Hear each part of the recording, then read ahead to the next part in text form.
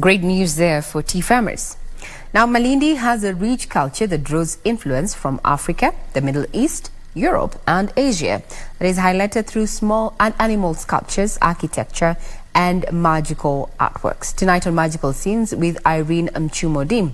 She highlights the tourist attractions in Malindi, Kilifi County.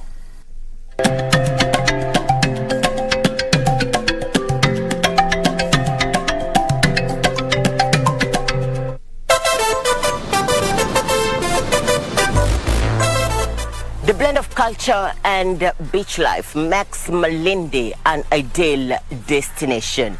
Picture this, understanding the traditions behind the people of Malindi, getting the concept behind wildlife sculptures in Malindi, and now the beach products.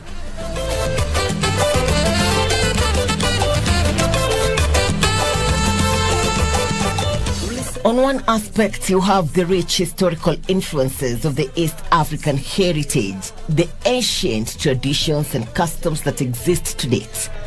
Malindi also prides in a rich Swahili historical culture in which the people here believe it gives them a sense of identity and belonging, besides having a sense of pride.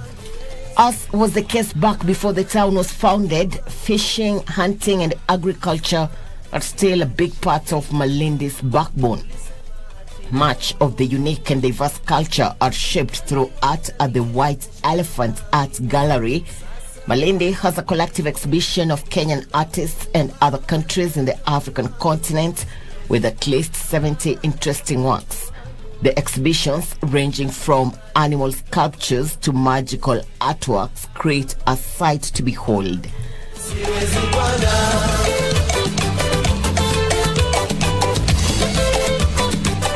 We will have animation, journalism, dance, music, textile design. All these things are for people to see, and the festival is dedicated to people of Kilifi, dedicated to young, creative, talented people. So also all these events are just for free, to share the knowledge, to share the experience. This is what we want to do. From elephant sculpture, artwork to zebras and antelopes gives one a reason to spend more time in this part of Kenya. The open spaces arguably remove distractions for an art viewer to enjoy and appreciate the work done on the exhibits. The White Elephant exhibits are situated close to the Arabuko Forest and the wonderful Malindi Marine National Park.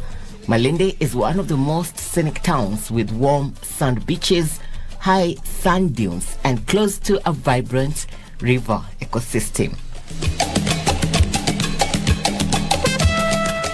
So we actually took Savannah, one of my friends and dear sister's face. She comes from the Kiza tribe, which is as close as we can get to Mekatilili.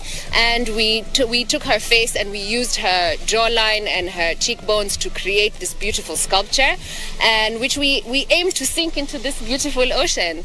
We're hoping that it can help with the reef restoration and can actually grow and keep evolving and put Kilifi on the map, because Kilifi is a beautiful place and we believe that it can be a model for so many other different coastal towns. People always think of galleries as something that is in a building, and I mean, Mekatilili loved nature, so why not take art into nature?